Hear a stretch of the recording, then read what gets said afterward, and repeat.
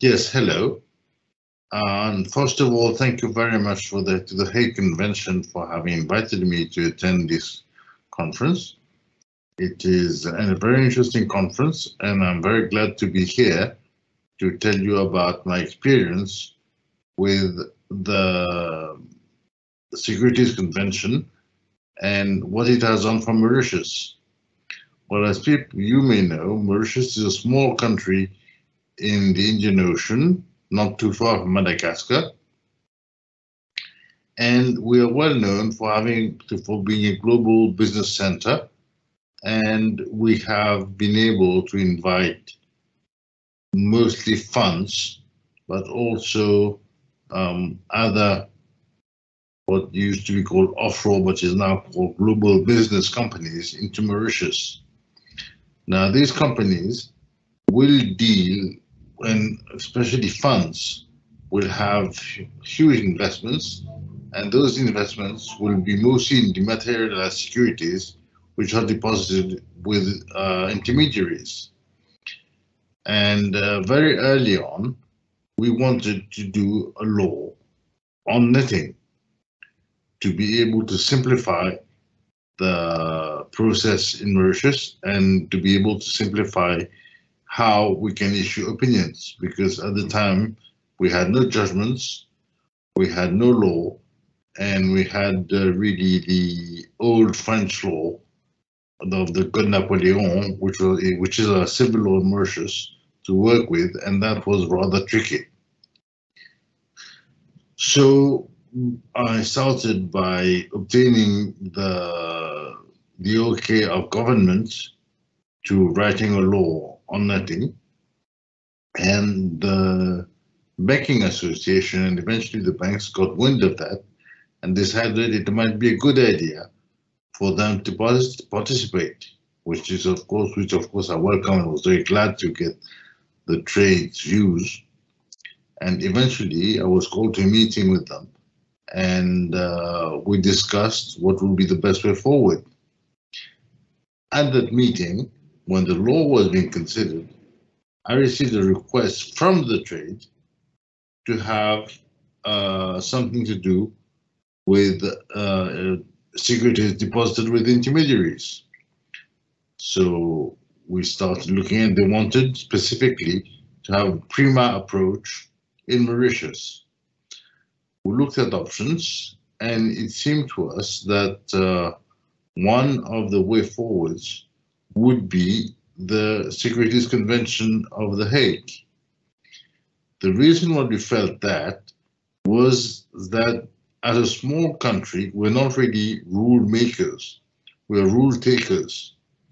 And we felt that it would be safer for us to go with a set of rules which were simple, certain, well devised, and which had been devised by consensus amongst specialists in the field.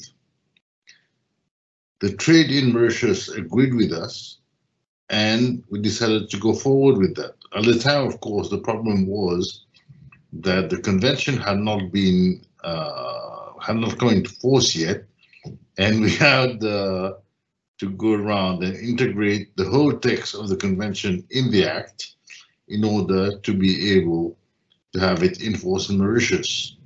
And then Mauritius also became one of the first signatories to the convention, and eventually bringing that into force.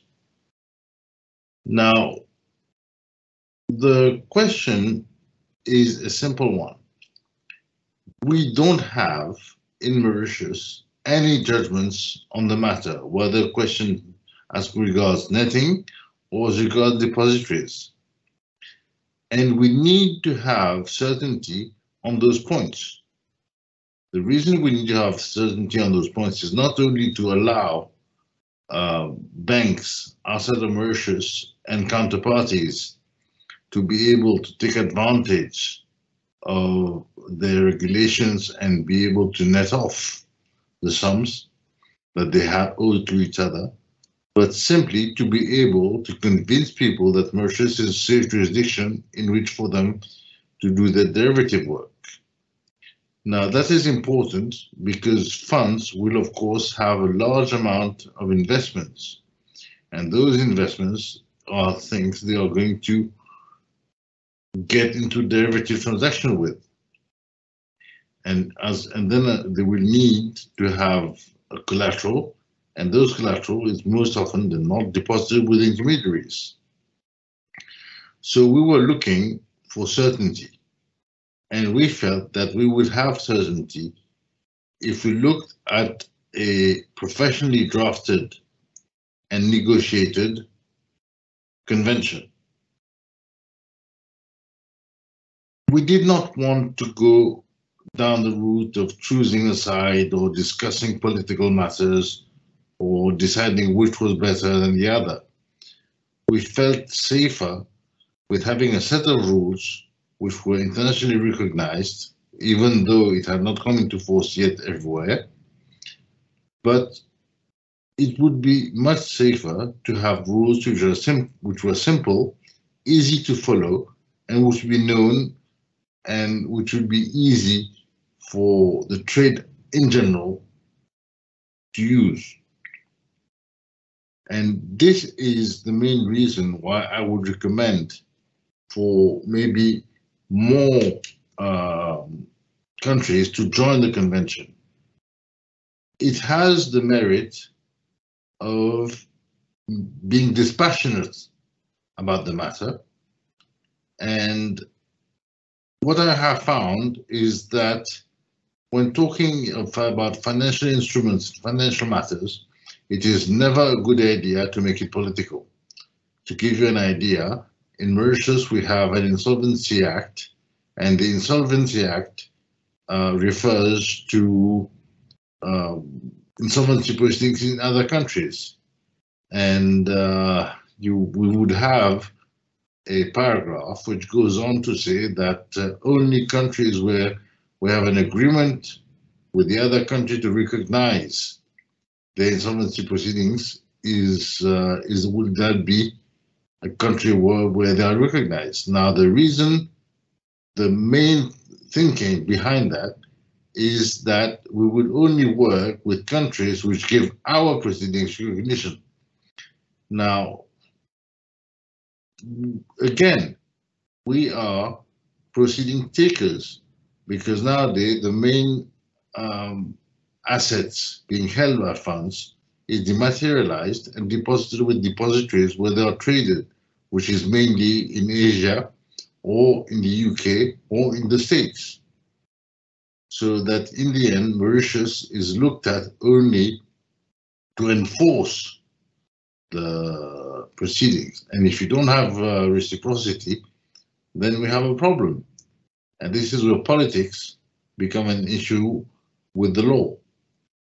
And the less we have of that, the better it is. Now, when the matter was settled and we had written the law, the question was, what do we do with it and how is the government going to react to that? Now, I was lucky enough to get a meeting with the Prime Minister of Mauritius, at the time Mr. Navin Ramgoolam, and we explained to him the situation and why we wanted to enter into the convention. He understood, he's himself a lawyer, agreed, and it went to Parliament. And this is the way, to my mind, to look at the whole sector. When we're talking about financial instruments and when we're trying to legislate, especially for a small country like Mauritius, then we have to be efficient. We have to be able to provide certainty, provide a solution, and provide a way of getting rules without having to go to court. Because court itself is not really equipped to deal with those matters. You do not have lawyers who are necessarily proficient in the issues, and you may end up getting a completely wrong decision, which would impact very badly on the whole sector. So that we would recommend, and we definitely took the approach of getting certainty and getting rules which were clear and which would not require us to apply to courts, except refer them to the law and try to find a solution to any problem which may come up by dealing with it in the law itself. And we are helped tremendously by the convention,